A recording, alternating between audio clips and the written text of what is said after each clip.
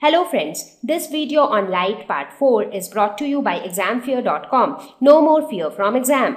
Of light. Now there are a couple of terms which you need to know when you try to understand the concepts of reflection of light. So let us look at some of the important terminologies. So the first thing is incident ray. It is that ray of light which strikes the surface. So as I was telling, right, so let's say this is our object. So please get used to these two terms, object and image. So whatever you see in the mirror, that is the image, and you are yourself as the object. So basically here this boy is the object and this is his image in the mirror. Now the ray of light which falls on the mirror, this ray of light is the incident ray. The word incident means something which is like falling on a surface. So that ray is the incident ray. So if you try to make use of a simple diagram, let's say this is the mirror, this is your incident ray. The one in red color is the incident ray because it is striking the surface. Reflected ray. So after reflection it bounces back. So this green ray of light is the reflected ray which bounces back from the surface or the mirror. The third one is the normal, that is a perpendicular to the surface at the point of incidence. So this is the point of incidence because this is the point where the incident ray has struck the mirror. So that is why this is the point of incidence. So from this point of incidence, there is a line which is perpendicular to the surface, right? So this line is called the normal. So basically you do not get to see the normal because it is an imaginary line. So, but then why do we have the concept of normal? In order to make the study of reflection of light easier. So that's why we have this imaginary normal. But otherwise you never see a normal or a perpendicular line from the mirror. So that doesn't exist in reality, but that is an imaginary concept which helps us to build other concepts of reflection of light in an easy way. The next is the angle of incidence. Now whenever the incident ray is striking the mirror, it will strike it at a certain angle. Sometimes it is like the angle is very large, sometimes the angle is very small. So the ray can be very steep, the ray can be very slant. So the angle might change. So this is the angle between the normal and the incident ray. So this is the angle of incidence. So you see, that's the importance of normal. So since you have normal, you can use something as the reference point. Similarly, you have angle of reflection, that is the angle between the reflected ray and the normal. So we generally denote angle of incidence with a small I and angle of reflection with a small r. So that's the normal convention that we follow. So these are the 5 important terms that you should know when it comes to laws or when it comes to reflection of light.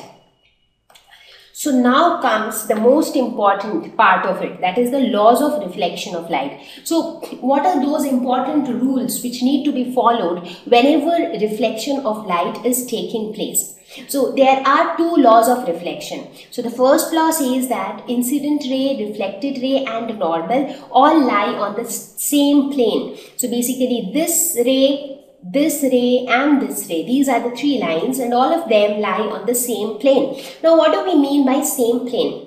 So let's talk about a sheet of paper. So if you are able to get all of them on the same sheet of paper, that means they are all on the same plane. But if you are not able to get all of them on the same sheet of paper, that means they are not lying on the same plane. That means you need 3 dimensions. Correct. So here in this case you see the incident ray, normal and the reflected ray, all of them are on this sheet of paper. So they are on the same plane.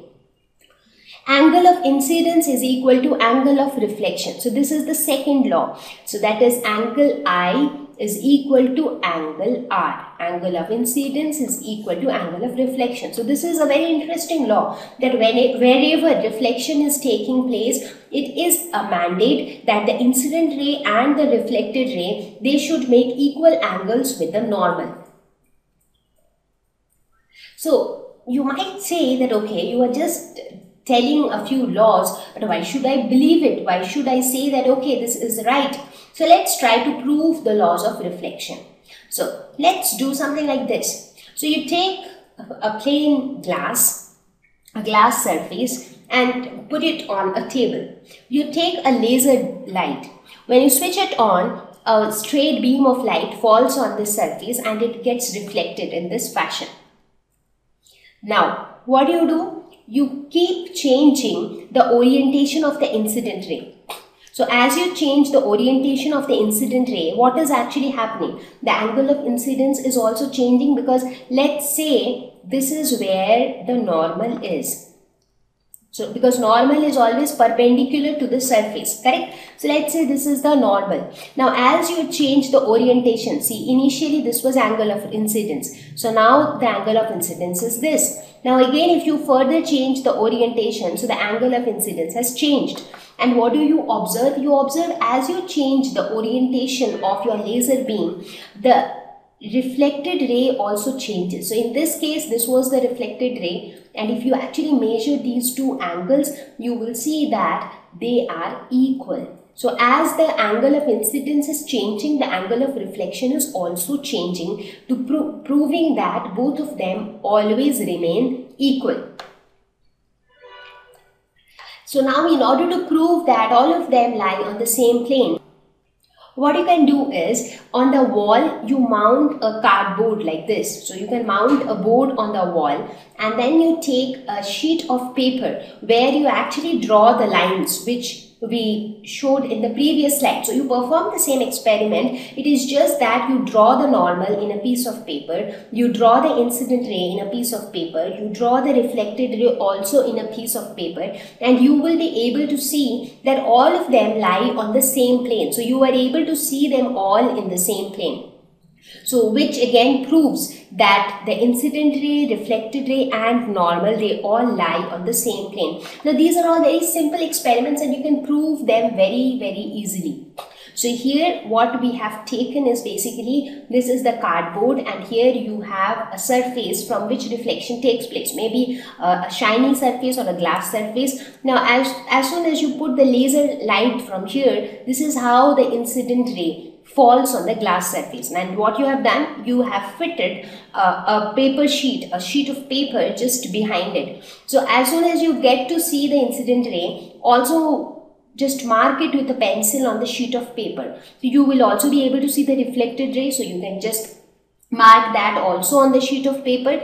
And even before doing all this, you just draw a perpendicular from the glass surface on that paper. So when you take that paper out, this is how the paper would look like. So where you will have all the three rays, incident ray, normal and the reflected ray. And this proves the law of reflection, that all these lie in the same plane, and that is why you were able to get them all on the same sheet of paper.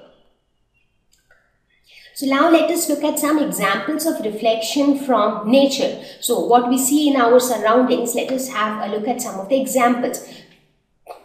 So one most common example would be near the water bodies, because the surface of water itself acts as a surface where reflection can take place. Now, as I was telling you, which kind of surface can act as a reflective surface?